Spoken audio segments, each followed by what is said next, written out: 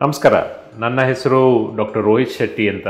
ನಾನು ನಾರಾಯಣ ನೇತ್ರಾಲಯ refractive surgery ಡಿಪಾರ್ಟ್ಮೆಂಟಲ್ಲಿ work ಮಾಡ್ತಾ ಇದ್ದೀನಿ. ಇವತ್ತಿನ ವಿಡಿಯೋ ಬೇಸಿಕಲಿ ಹೊಸ ಟೆಕ್ನಾಲಜಿ ಬಗ್ಗೆ. ನಮ್ಮ ರಿಫ್ರಾಕ್ಟಿವ್ ಸರ್ಜರಿ ಅನ್ನೋದು ಕ್ಲೋಸ್ ಟು 3 ಡೆಕೇಡ್ಸಿಂದ ತುಂಬ ಚೇಂಜಸ್ ಕಾಣಿಸ್ತಾ ಇದೆ. ಅದರಲ್ಲಿ ಲಾಸ್ಟ್ 15 ಇಯರ್ಸಲ್ಲಿ ದ ಮೇಜರ್ ಅಡ್ವಾಂಟೇಜ್ ಅಂದರೆ ಸ್ಮೈಲ್ ಅಂತ ಒಂದು ಪ್ರೊಸೀಜರ್ ಬಂತು. ಅದರಲ್ಲಿ ಏನು ಅಂದರೆ, ನಾವು ಕಟ್ ಮಾಡ್ದೇ ಕಣ್ಣು ಒಳಗಡೆ ಇರುವ ನಮ್ಮ ಕಾರ್ನಿಯಾನ ಒಂದು ಜಾಗದ ಒಂದು ಸ್ಮಾಲ್ ಪೀಸನ್ನು ತೆಗೆದು ನಮ್ಮ ಇರೋ ಪವರನ್ನು ಆದಷ್ಟು ಸ್ಟೆಬಿಲೈಸ್ ಮಾಡುವಂಥದ್ದು. It kind of revolution create ಮಾಡ್ತು ಒಂದು ನಮ್ಮ ರಿಫ್ರಾಕ್ಟಿವ್ ಸರ್ಜರಿಯಲ್ಲಿ. ನಾವೆಲ್ಲರೂ ಅದನ್ನು ಅಡಾಪ್ಟ್ ಮಾಡಿ ಕ್ಲೋಸ್ ಟು ಒಂದು ಸುಮಾರು ಥೌಸಂಡ್ಸ್ ಆಫ್ ಸರ್ಜರೀಸ್ ಮಾಡಿ the patients had a lot of good feel about it. ಯಾಕಂದರೆ ಅದರಲ್ಲಿ ಕಟ್ ಇಲ್ಲ, ಬೇಗ ರಿಕವರಿ, ಆ್ಯಂಡ್ ಅದ್ರಲ್ಲಿ ಕಣ್ಣು ರಬ್ ಮಾಡಿದ್ರೆ ಏನು ಎಡ್ಜಸ್ಸಲ್ಲಿ ಏನು ಚೇಂಜಸ್ ಇರೋದಿಲ್ಲ. ಈಗ ನಮ್ಮ ಲಾಸ್ಟ್ ಒಂದು ಫ್ಯೂ ಇಯರ್ಸಲ್ಲಿ ಜಾನ್ಸನ್ ಆ್ಯಂಡ್ ಜಾನ್ಸನ್ ಕಂಪನಿಯವರು ಎಲಿಟಾ ಸಿಲ್ಕ್ ಅಂತ ಒಂದು ನ್ಯೂ ಪ್ರೊಸೀಜರ್ ಇಂಟ್ರೊಡ್ಯೂಸ್ ಮಾಡಿದರು. ಸಿಲ್ಕ್ ಅಂದರೆ ಸ್ಮೂತ್ ಇನ್ಸಿಷನ್ ಲೆಂಟಿಕ್ಯುಲ್ ಕೆರಟೊಮೈಲಿಯಸ್ ಅಂತ. ಅದರ ಅರ್ಥ ಏನು ಅಂದರೆ, ಸ್ಮೂತಾಗಿ ನಮ್ಮ ಕಾರ್ನಿಯಾನ ಒಂದು ಭಾಗನ ತೆಗೆಯೋದು. ಸ್ಮೈಲಲ್ಲಿ ಅದು ಹಾಗೆ ಸ್ಮಾಲ್ ಇನ್ಸಿಷನ್ ಅಂತ ಹೇಳ್ತಿದ್ವಿ, ಅಂದರೆ ಸಣ್ಣ ಇನ್ಸಿಷನ್ನಿಂದ ತೆಗೆಯುವಂಥದ್ದು. ಜಾನ್ಸನ್ ಆ್ಯಂಡ್ ಜಾನ್ಸನ್ ಅವ್ರು ಏನು ಮಾಡಿದ್ರು, ಅದನ್ನು ಅದೇ ಲೆಂಟಿಕ್ಯೂಲ್ ಅಂದರೆ ಅದೇ ಜಾಗನ ತೆಗೆಯೋದನ್ನು ಭಾಳ ಸ್ಮೂತಾಗಿ ಮಾಡಿದ್ರು. ಅದಕ್ಕೆ ಸ್ಮೂತ್ ಆಸ್ ಸಿಲ್ಕ್ ಅಂತ ಹೇಳ್ತಾರೆ. ಇದು ಅವರ ಮೆಷೀನು. ನಾನು ಮತ್ತು ನಮ್ಮ ಟೀಮ್ನವರು ಭಾಳ ಫಾರ್ಚುನೇಟ್ ಇದ್ದಲ್ಲಿ. ಯಾಕೆಂದರೆ ಇದನ್ನು ನಾವು ವರ್ಲ್ಡಲ್ಲಿ ಫಸ್ಟ್ ಟೈಮು ನಾವೇ ಇದನ್ನು ಇನ್ವೆಸ್ಟಿಗೇಟ್ ಮಾಡಿ ರಿಸರ್ಚ್ ಮಾಡಿ ಅದನ್ನು ಯುರೋಪು ಮತ್ತು ಅಮೇರಿಕದ ಬೇರೆ ಏಜೆನ್ಸೀಸ್ ಅವರು ಅಪ್ರೂವಲ್ ಏಜೆನ್ಸೀಸ್ ಅವರಿಗೆ ನಮ್ಮ ಡೇಟಾ ಕೊಟ್ಟಾಗ ಕ್ಲೋಸ್ ಟು ಅರೌಂಡ್ 90% ಜನರಲ್ಲಿ ದಿನ ಒಂದಲ್ಲಿ ವಿಷನ್ನು ನಾರ್ಮಲ್ ಆಗಿತ್ತು. ಅದು ಭಾಳ ರೇರು. ಈ ಪವರ್ಸ್ ತುಂಬ ಡಿಫ್ರೆನ್ಸ್ ಇರುತ್ತೆ, ಬೇರೆ ಬೇರೆ ಥರ ನಮ್ಮ ರಿಫ್ರಾಕ್ಷನ್ಸ್ ಇರುತ್ತೆ. ಈ ಪವರು ಒಂದೇ ದಿನದಲ್ಲಿ ಫಸ್ಟ್ ದಿನದಲ್ಲೇ 90% ಅವರು, ಆ್ಯಂಡ್ ಬೈ 1 ವೀಕ್ ಅಷ್ಟೊತ್ತಿಗೆ ಮೋರ್ ದನ್ 99% ಅವರು ನಾರ್ಮಲ್ಗಿಂತ ಬೆಟರ್ ವಿಷನ್ ರೀಚ್ ಆಗುವಂಥ ಒಂದು ಗ್ರೋತ್ ಇತ್ತು ಇದರಲ್ಲಿ. ಸೊ ಅದರಿಂದ what we did was, it's going to B the next revolution. ಅಂದರೆ ನಾವು ಫೋನ್ಸಲ್ಲಾಗಲಿ ಒಂದು ಟಿ ವಿಯಲ್ಲಾಗಲಿ ವರ್ಷನ್ 1 ವರ್ಷನ್ 2 ಅಂತ ಹೇಳ್ತಾ ಇರ್ತೀವಿ. ತುಂಬ ಸಮಯ ಏನಾಗುತ್ತೆ, ಕೆಲವು ಮೆಷಿನ್ಸು 1 ವರ್ಷನಲ್ಲಿ 10 ವರ್ಷ ಕಾಲ ಕಳೆಯುತ್ತೆ. ಅದರ ನಂತರ ನ್ಯೂ ಟೆಕ್ನಾಲಜೀಸ್ ಬರುತ್ತೆ. ನ್ಯೂ ಟೆಕ್ನಾಲಜೀಸ್ ಬಂದಾಗ ಆ ಹಳೆ ಮೆಷಿನ್ಗಿಂತನೂ always they go better. And Johnson and ಜಾನ್ಸನ್ನು ನಮಗೆಲ್ಲ ತಿಳಿದಿರೋವಂತೆ they are known to be a very very stable, reliable and ethical company. ನಾವೆಲ್ಲ ಅದ್ರ ಬಗ್ಗೆ ಗೊತ್ತಿತ್ತು. ಅವರು ವ್ಯಾಕ್ಸಿನ್ಸು ಯೂಸ್ ಮಾಡಿದರು ನಮ್ಮ ಕೋವಿಡ್ ಟೈಮಲ್ಲಿ.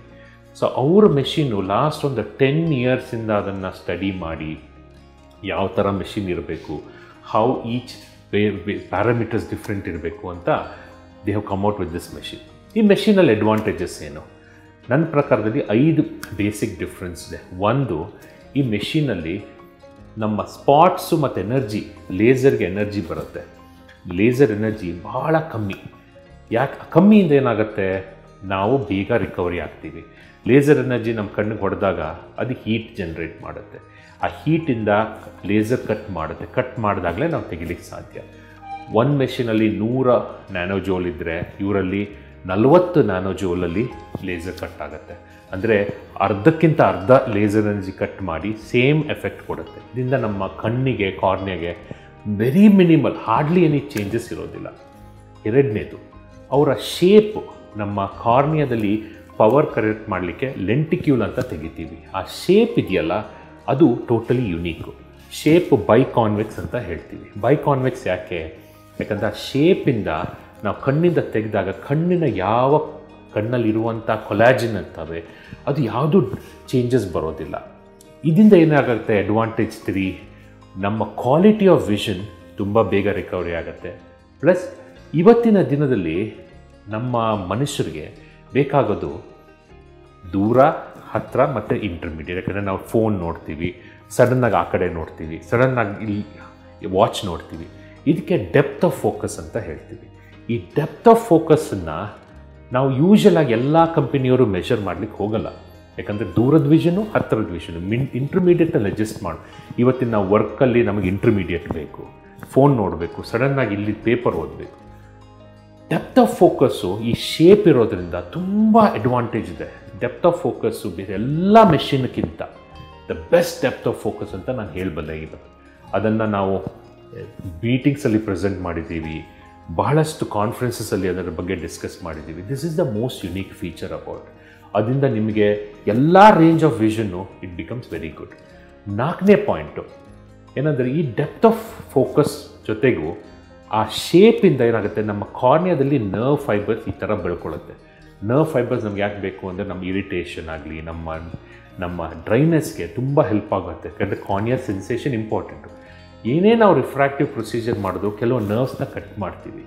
ಇದರಲ್ಲಿ ಶೇಪ್ ಯಾವ ಥರ ಇದೆ ಅಂದರೆ, ಈ ಥರ ಇರೋದ್ರಿಂದ, ಒಂದು ಬೈಕಾನ್ವೆಕ್ಸ್ ಶೇಪ್ ಇರೋದ್ರಿಂದ ನರ್ವ್ ಫೈಬರ್ಸು ಆದಷ್ಟು ಸೇವ್ ಆಗುತ್ತೆ, ನರ್ವ್ಸು ಕಟ್ ಆಗೋದಿಲ್ಲ.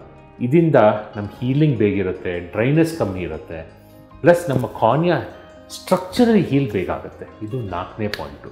5ನೇ ಪಾಯಿಂಟಲ್ಲಿ ಏನು ಅಂದರೆ, ಈ ಎಲ್ಲ ಫ್ಯಾಕ್ಟರ್ಸಿಂದ ಇವತ್ತು ನಾವು ನೋಡೋದೇನು, ಕ್ವಾಲಿಟಿ ಆಫ್ ಲೈಫು. ಅಂದರೆ ಕ್ವಾಲಿಟಿ ಆಫ್ ಲೈಫ್ ಅಂದರೆ ನಮ್ಮ daily activities of daily living ಅಂತ ಹೇಳ್ತೀವಿ. ಅದರಲ್ಲಿ ನಾವು ಟಿ ವಿ ನೋಡೋದಾಗಲಿ, ನಾವು ರೀಡ್ ಮಾಡೋದಾಗಲಿ, ಡ್ರೈವಿಂಗ್ ಒಂದು 6 ಗಂಟೆ ಡ್ರೈವಿಂಗು, ಬೆಳಗ್ಗೆ 6 ಗಂಟೆ, ಈವ್ನಿಂಗ್ 6 ಗಂಟೆ, 10 ಗಂಟೆ ಡ್ರೈವಿಂಗು, ಎಲ್ಲ ಡಿಫ್ರೆಂಟ್ ಲೈಟ್ ಕಂಡೀಷನ್ಸಲ್ಲಿರುತ್ತೆ.